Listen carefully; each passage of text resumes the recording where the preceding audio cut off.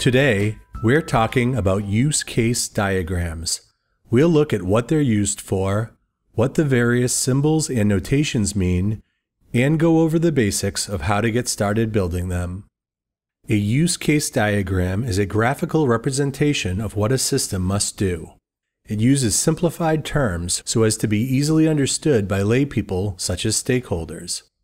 A use case diagram is a dynamic or behavior diagram in the unified modeling language, meaning they emphasize what must happen in a system being modeled, as opposed to a structural UML diagram which focuses on things that are contained in a system.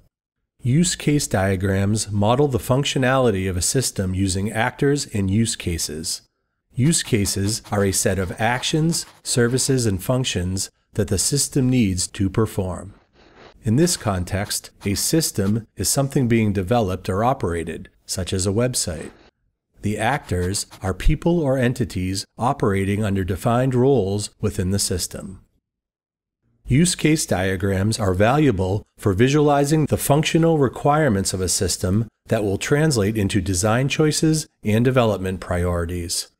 They also help to identify any internal or external factors that may influence the system and should be taken into consideration. They provide a good high-level analysis from outside the system. Use case diagrams specify how the system interacts with actors without worrying about the details of how that functionality is implemented.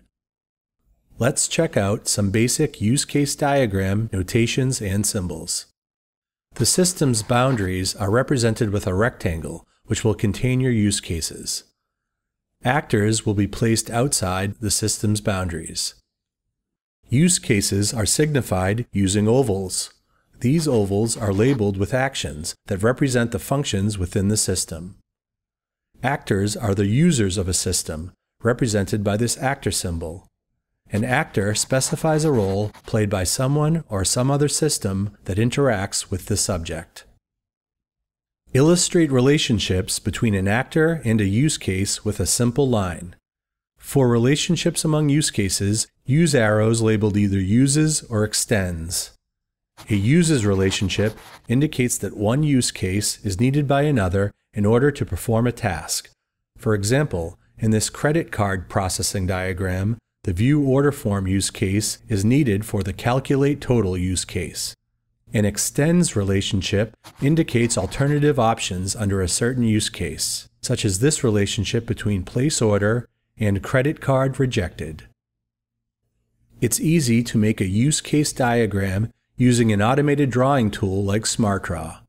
You can start with one of the included use case diagram examples and make it your own. Or use the blank template, which has all the basic symbols docked to the work area and the tools to connect everything at your fingertips. Here are some tips to consider as you build. When thinking of use cases, think of the end goal of a user. They don't want to log in or sign up. That's not a use case. The use case is more like, make a purchase. Actors don't have names. They're not Bob. They represent the role of someone interacting with the system, like customer or shipping. Keep your labels short and the size of your use cases consistent for a professional look. For a more detailed implementation of a user's goal, use a sequence diagram, another UML diagram you can build quickly with SmartDraw. Those are the basics of UML use case diagrams. We hope you have a better understanding of how they work and how to start making your own. Thanks for watching.